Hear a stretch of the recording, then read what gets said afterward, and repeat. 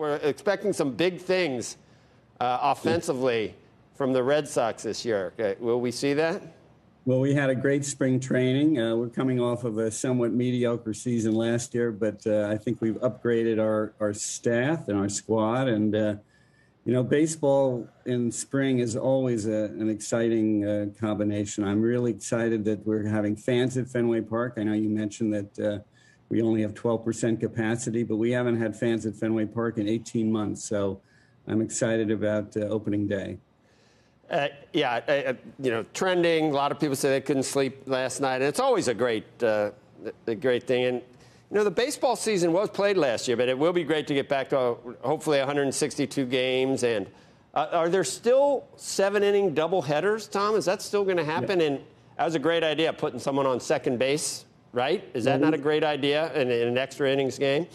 I think that we've made some improvements to the content of the game, and I think we're going to continue to make more improvements. But I'm a big fan of 7-inning doubleheaders, and obviously I'm concerned about pace of play, and I think that that's a good step forward.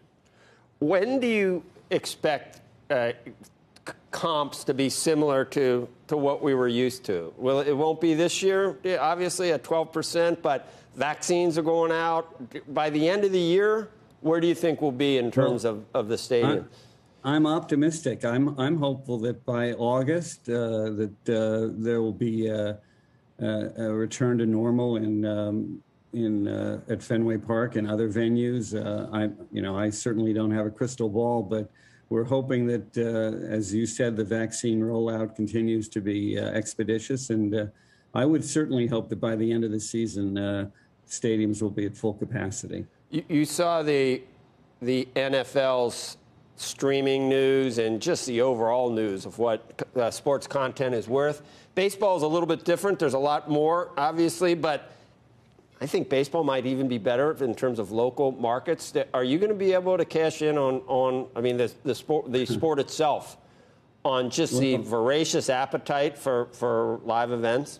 I do think that the bond that fans have with their local sports team is so strong. And in an era of disruption, sports really is must carry, whether it's the NFL or the NBA or MLB. And I'm looking forward to a return to normal, because the relationship that people have with their local sports team is so strong that I'm excited about seeing those returns.